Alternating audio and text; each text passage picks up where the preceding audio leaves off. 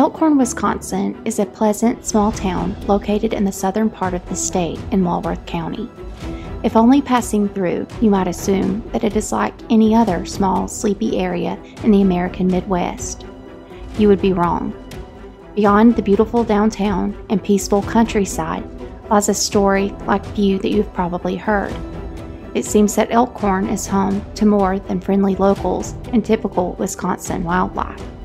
According to many accounts, this small town is also home to a werewolf. This is the story of the Beast of Bray Road. In 1936, a man named Mark Shackleman was working as a night watchman at a school that was a former convent. His job entailed that he walked all of the grounds of the school to make sure that everything was as it should be.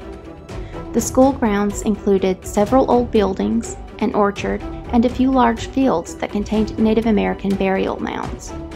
One night, while making his rounds, Mr. Shackleman noticed a figure bent down and digging into the burial mounds.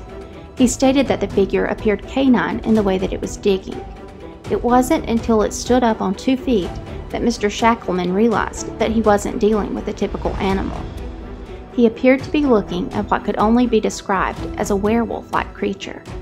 Standing at around 6 feet tall, the animal was said to have a canine-like face and a man-like muscular body that was covered in fur and smelled of rotting meat. Mr. Shackleman stated that the creature looked at him, let out a horrific howl, and ran off into the nearby woods. Thoroughly shaken but determined to do his job, Mr. Shackleman returned to the school the next night and once again began his patrol of the school grounds. Unbelievably, the creature was back again and appeared to be digging again into the burial mounds. When the beast noticed Mr. Shackleman this time, it opened its mouth and revealed huge fangs, and then let out a growl that the man said he would never forget.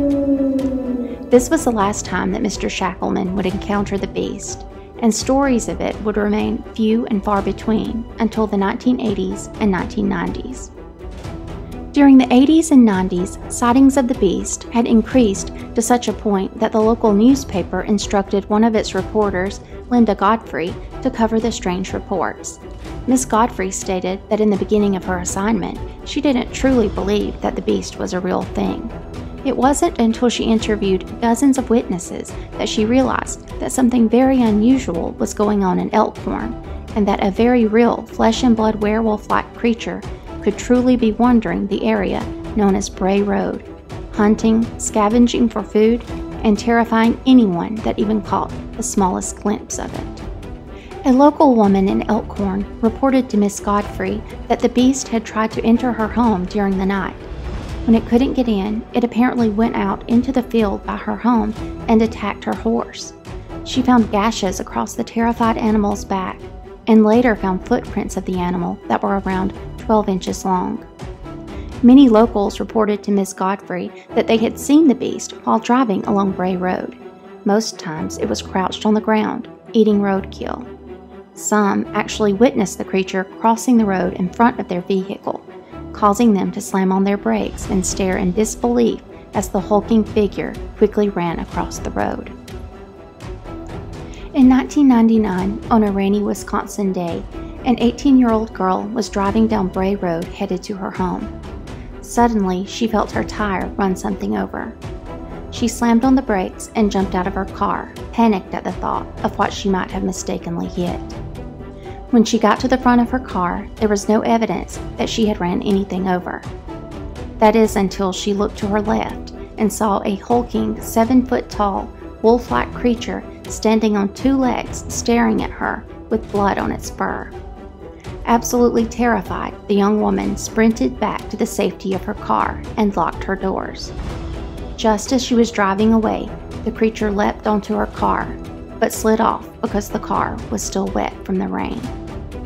Miss Godfrey decided to talk with Walworth County Animal Control Officer John Frederickson. When she mentioned to him that she wanted to talk about sightings of the strange creature, she said that he then pulled out a yellow file folder that had one simple word printed on it: werewolf. For years, Ms. Godfrey continued researching and interviewing witnesses. She eventually went on to write a book called The Beast of Bray Road, Curtailing Wisconsin's Werewolf. In the book, she details people's encounters with the strange beast and offers possible explanations and even Native American connections to the creature. Miss Godfrey has said, quote, "There is a high probability that everyone is not always seeing the same thing. There could be a biological, physical animal seen by some, while others see phantoms or supernatural entities from a variety of sources. A few may be misidentifications or hoaxes." End quote. In 2005, a horror movie called The Beast of Bray Road was also released. It is said to be loosely based on actual accounts of the sightings of the werewolf in Walworth County. Thank you for watching Twisted Willow Pictures. Until next time, sweet dreams.